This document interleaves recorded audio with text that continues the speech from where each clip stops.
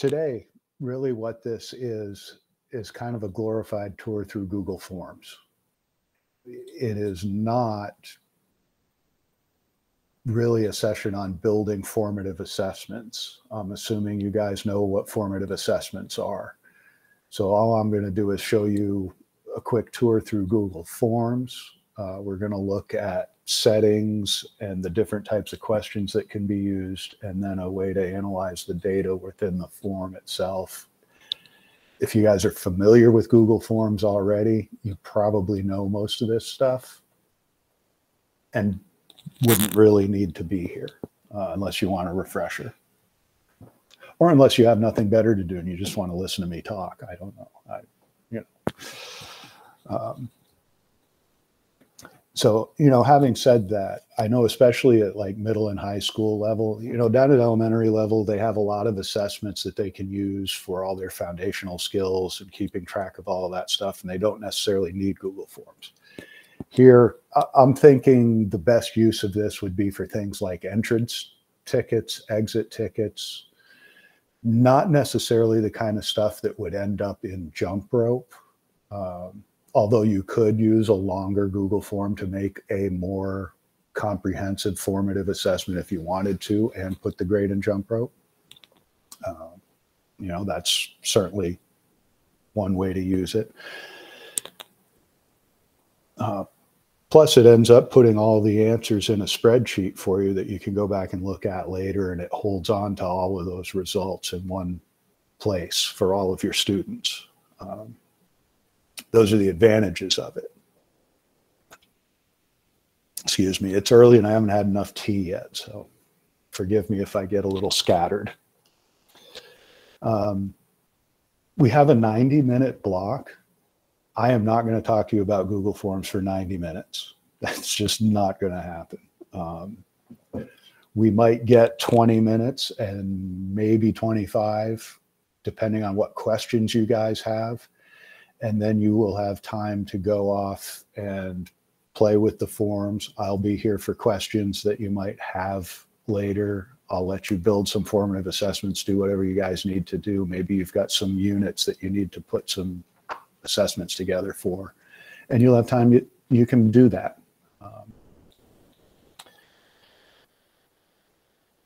Right.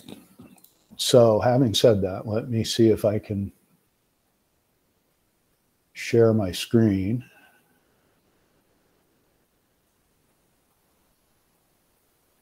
I'm gonna just share. I'll share the entire screen because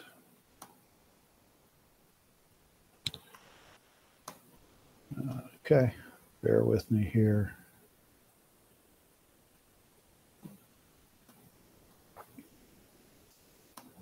I'm going to assume you guys can see what I'm looking at. I see nodding heads, that's good. So, not to tell you guys stuff you don't already know, but to get into Google Forms, you would go to your Google Drive, you go up here and click where it says New. Go down the menu till you find Google Forms and click on Google Forms. So I know that this is stuff you guys know already. But that brings up essentially an untitled Google form. So the first thing I'm going to do is give it a name. That's Form 1. Okay. You can give it a description if you have some specific learning target or whatever you want your students to be focusing on. You could put that in the description. You don't have to. One of the first things that I would do is right here where it says change settings. I would click right on that and look at the settings. Under this option to make it a quiz, you can assign each question point values. You can set answers where it says that there's an answer key available. and you can provide feedback for certain types of questions.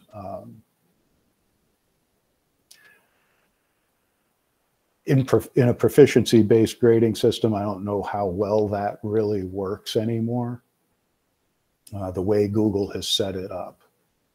There are some questions that don't allow you to set an answer key, even though you might think it should let you, and that kind of interferes with the purpose of that.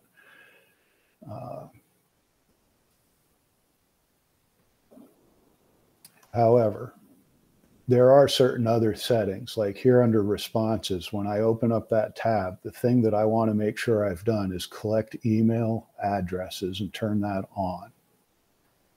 If you don't do that, you won't know who's answered, who's given which answer to the question.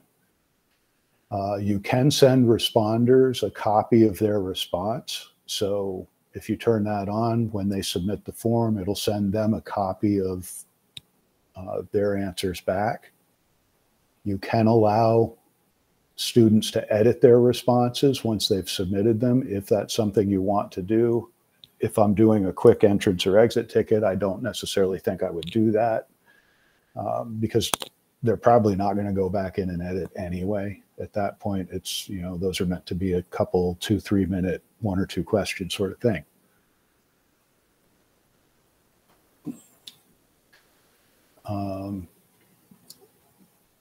In most of our forms, this one here where it says requires sign-in, we're restricting users to the Greater Rutland County Supervisory Union accounts, so most students will have to sign in. They're using Chromebooks, so they're signed in to their accounts anyway. We really don't need to worry about that, but I leave that turned on.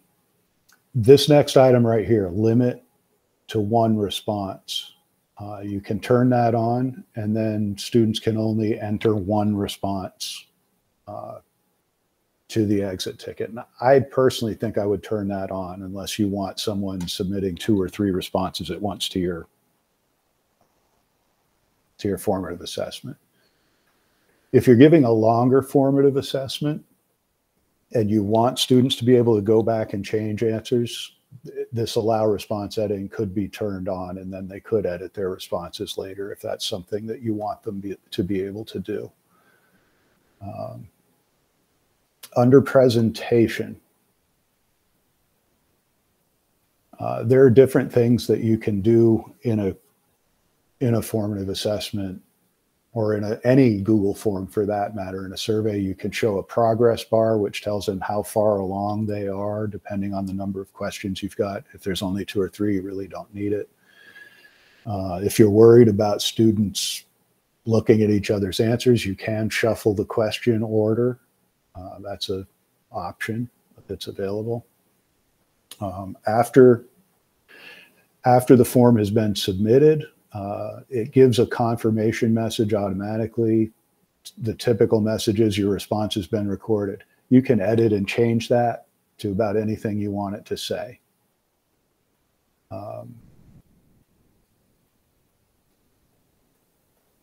You can allow students to see the results summary of the assessment. I typically leave that turned off because I don't find there's a need for that most of the time. But if you're giving a more formal assessment through forms and you do want to share the overall results, you can. I don't think I would do it just because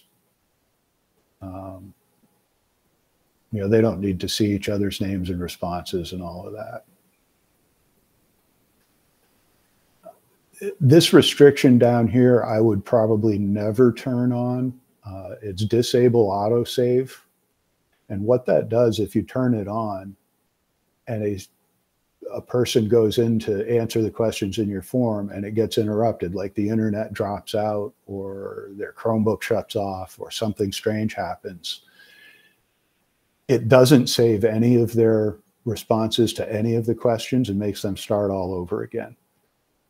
If you leave it turned off, it will save the responses to the questions they've already answered, and they can pick up in the form where they left off.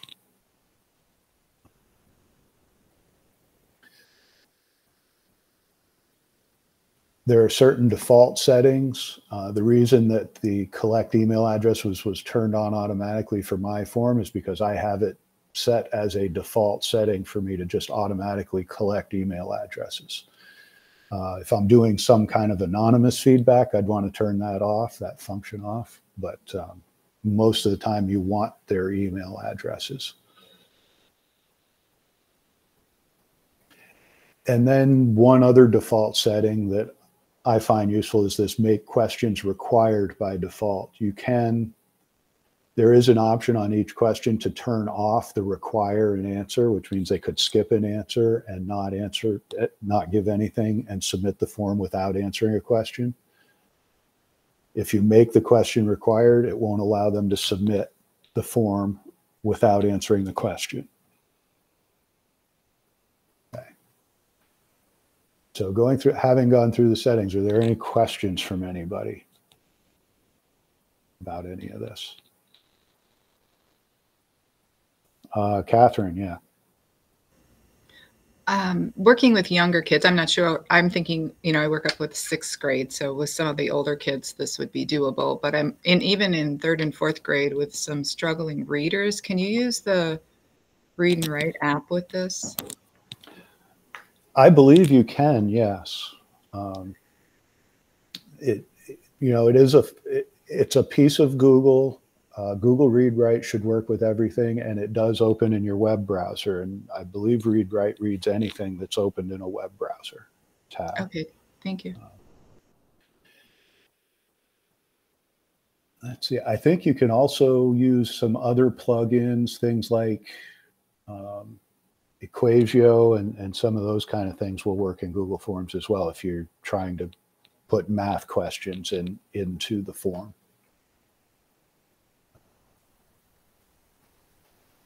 So that's a good point, actually. Thanks for asking that.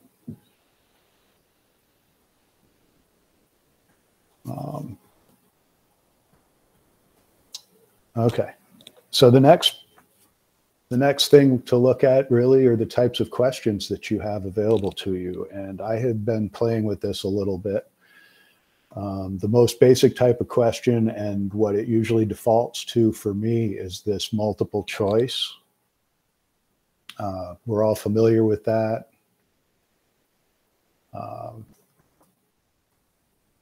I'm just going to put something in there and add a couple of options. And that's pretty self-explanatory. To add another question, you just come over here to the plus, click Add Question.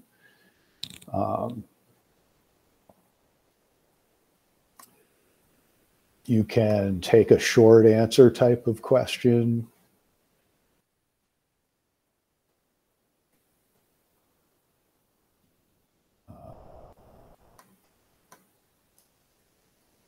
You would have, that would be a basic check for knowledge, usually is what I would do with short answers.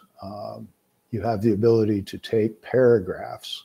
So if you were assigning an English assignment to somebody and you were looking for their thesis statement, you could ask them for it. It would collect it, put it in a spreadsheet, and you could review your entire class's opening thesis statements for a paper or any other kind of an idea that where you might be looking for more connections or something more in depth in terms of, are they getting it? Are they making the connections between ideas, that sort of thing. Sorry, excuse me. Just going to call that long answer.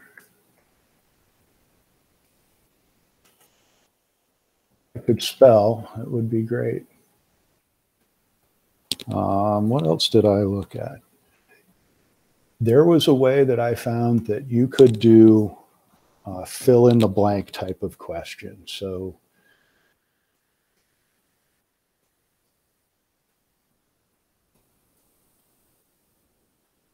and here you would put your blank for the term.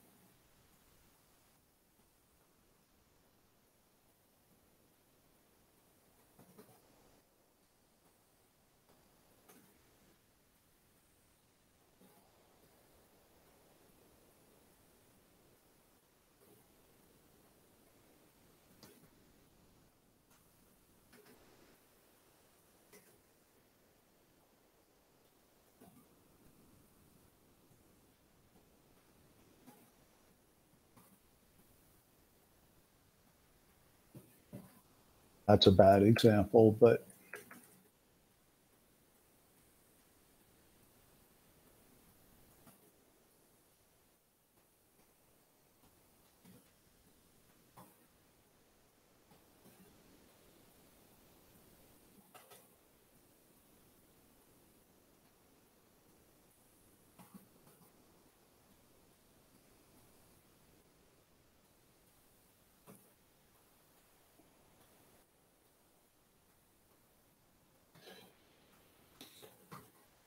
so I've got a question with 4 blanks in it.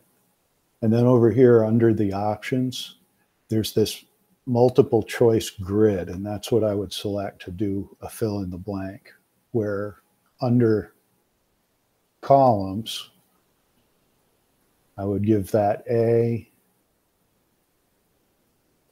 B, C, and D. And then under rows, you would fill in the words. Oops, again, spelling. Blank, options, word bank, answers. Now I've made it pretty obvious and gone A, B, C, and D for the blanks in my sentence, but you get the idea. You could have students fill that out, and then in a bit we'll take a look at it and see how that actually works when you submit the form. And of course, you're all familiar with forms enough to know there's the linear scale. You can also, if you have more than one answer, you can use check boxes instead of the multiple choice, pick one. There's drop-down menus if spelling is important and you need to sort your answers a specific way when you go into the analysis. The checkbox grid works very similarly to the multiple choice grid. I was struggling, though, finding an actual use for the checkbox grid earlier. I had used it once a long time ago in forms when I was putting together an order form for flowers that we were selling out of a tech center, but I couldn't figure out how to apply it to this context. The linear scale.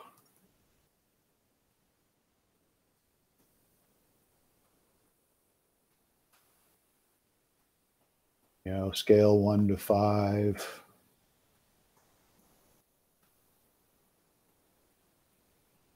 Oops.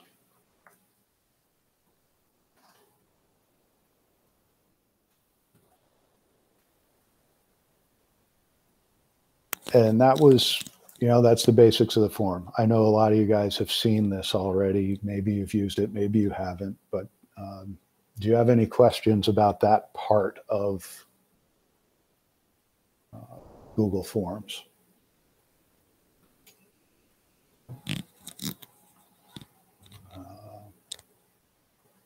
Okay, hearing none. The next thing that I would do with this, you guys are all pretty much using Google Classroom, I assume. Maybe you are, maybe you're not. What you want to do is click on send the form, and then I would come over here. You can send it via email if you have an email list built. With students, it's more likely that we're going to copy the link. I would shorten the URL up so that it's not some big long thing. And then I would copy the link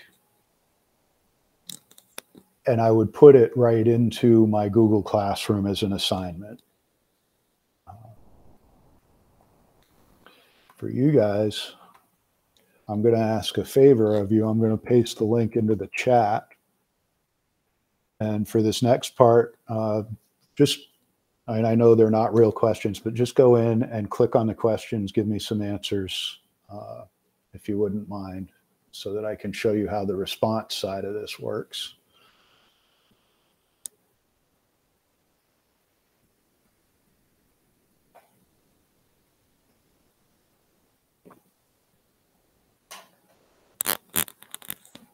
Hopefully you all have access to the form. I think I said it right.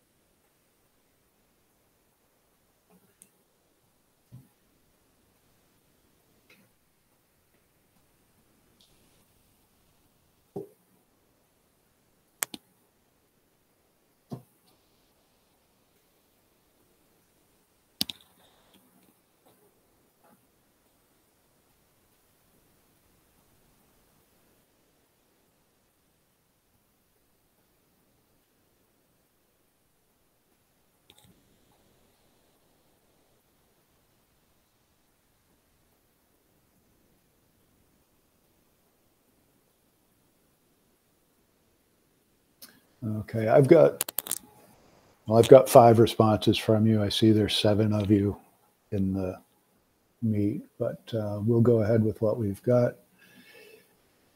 So up here, you just click on your responses tab. It tells you how many responses you've received. We've just gone up to 6.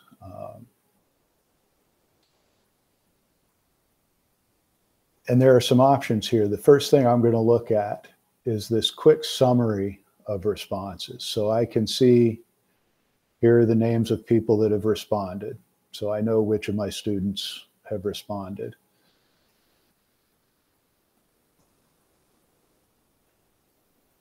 Under this first question, it gives you just a simple pie chart for the multiple choice response. Interestingly, 50% of you picked option 3. If there were right and wrong answers there, it would tell you the percentage of your students that actually got that content, the percentage that had other understandings of it, and you could work with those students to find out why they answered the way they did. It's also a quick check if you're using this as an exit ticket. You know, how much did 50% of my class got it? Well, what do I need to reteach and why? How do you know which student had which response? Well, up here, you can go to individual responses. And I can see that this particular form was Alex Fox's form, right? She picked option 1, short answer, yes, this is helpful. Long answer, happy Friday. Here's my fill in the blanks. And here's my, very familiar with the solar system. That's awesome. So this is Alex Fox. I have a drop-down menu where I can pick any of the students in my class, or I could just go to the next student. So now I've got Stacy. I can see her answers. Now I've got Marcy. I can see her answers. So that is this individual tab over here on the right. I can also look at each question individually to see what responses I got. So option 3, I got 3 responses. I can click on that and see the names of the people who gave me that response. Okay. So the people who answered option 2, I can click on 2 responses and see the names of the people who picked option 2. I can go on to my next question for short answer. I got 1 response of bonjour. I can see who did that. And it gives me each of the different responses. So someone said, hi, Al. That was David. So there's a couple of different ways to figure out who answered what on which question. One would be looking at individual students, and one would be looking at each question and then selecting the response to see who gave that response.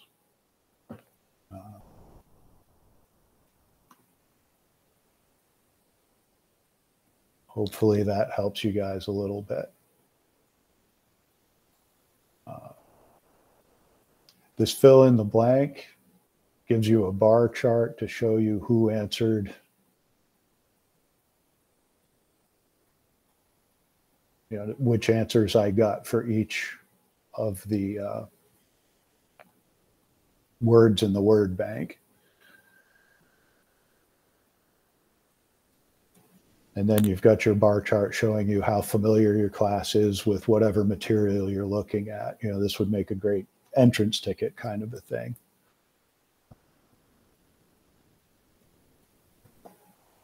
I might get a little more specific than what I did, but formulating the questions, that's dependent on the content. Does that answer the questions on the how to view the responses? Catherine, do you have something? I'm sorry if I missed this, but where do you find this? How do you get to this responses page? So from your test form, so here's the original form that I set up and sent the links to you guys from. Right up at the top, there are options for you. So if you're looking at the questions part, I can look at and edit the questions in my form. The next option is responses. So under responses, it shows me 6 people responded to my quiz. And if I click on that, it goes right to the data. Okay, and gives you the quick summary. It defaults to the summary tab. But again, if you want to look at how people responded to each question, you just select the questions tab. If you want to know how an individual student answered, you can select the individual response tab. What it doesn't do, and this is the last thing I'm going to show you guys, does anybody else have a question about this piece?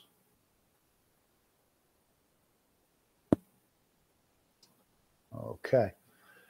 What it doesn't do for you is automatically create the spreadsheet. In order to create a spreadsheet out of this, you can see this little green box over here. That's the symbol for Google Sheets. And if you click on it, it'll create a new spreadsheet based on this test form. Or if you already have an existing spreadsheet, it'll open the existing spreadsheet. Since this is a new form I created, I don't have one. I'm going to create a new spreadsheet. And then I come over here and click on Create.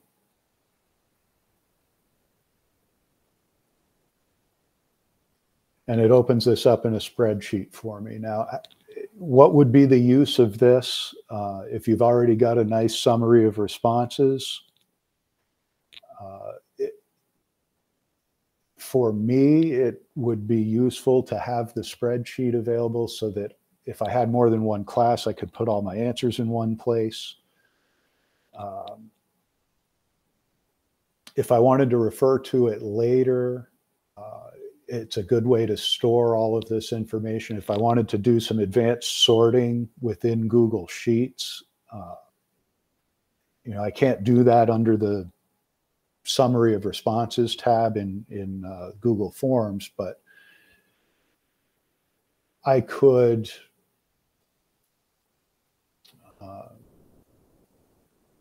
I didn't intend this to be a lesson in Google Sheets necessarily, but I could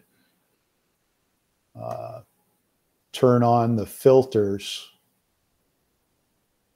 for my header row, which is each of my, each question in my form becomes the header of each column in the spreadsheet.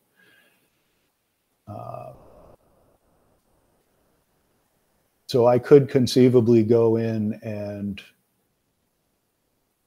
filter out the different options. Like if I wanted to know everybody that picked option 3, I could select that and say, okay, and then I have those students who gave me option 3. I could use this to create student groups. You know, if I had a group of students that I knew got the material and I wanted them to work with other students who weren't getting the material, I could use this to pick out those students who were going to lead a discussion group. If I had a group of students that was just really struggling with some material and I sorted that group out, I could pick them to work with me during the class as part of a small group while I gave an assignment to another group of students for them to work on their own. Yes, Alex. Back on the response sheet, if you assigned points to them, where would it show like their grade out of the total points? That's a good question. I don't actually know the answer. I didn't play with that. And I apologize. I should have that answer. Okay. I just know I've assigned, maybe my email address I must have not clicked on because I had all these responses and I didn't know whose response was who. And so it showed me like 6 out of 7 or something like that, but I wasn't able to tell which student actually gave the response because I didn't click on that. So yeah, that is, you have to have them collect the email addresses. That's where that problem came in. But yeah, and that's why in those settings where I showed you, I have the default set up to automatically collect email addresses because usually I want to know who's answered the question how. If I've got to be careful of that in my settings though, because if I'm creating a form, like say I'm collecting feedback for how this in-service day went from instructors, and I want honest answers, and it might be something where people might not tell me if they know they're connected to the answers. That usually a climate survey form or some kind of a form like that, I absolutely have to not collect email addresses because it tells you that your email address is being collected. And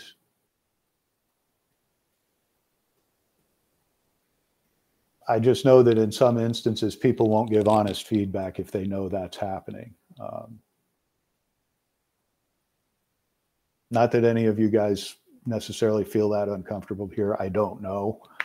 And I'm not, you know, this is all kind of an aside at this point, a little bit of a rabbit trail, but I've worked in places where the environment wasn't so good. And in order to get honest feedback, you had to make it anonymous.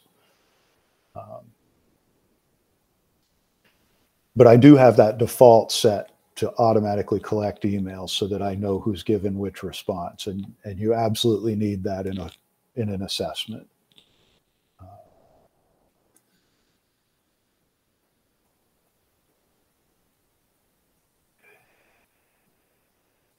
On the other hand, when I give you time to work, you know, you could play with that option, assign some point values to your questions, and then respond to it yourself a couple of times and see how it, you know, how it presents that in the responses.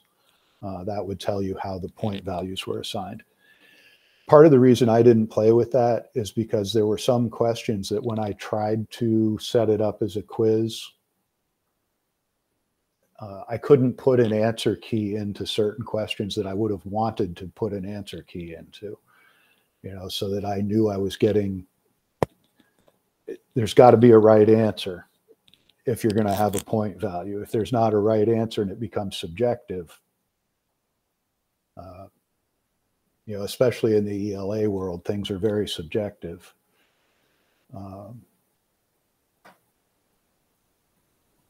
It gets to be much more difficult if you're looking for specific answers to specific questions and you can't input an answer key. And I'm kind of dragging that out, and I apologize, but there was a reason I didn't play with the point value anyway.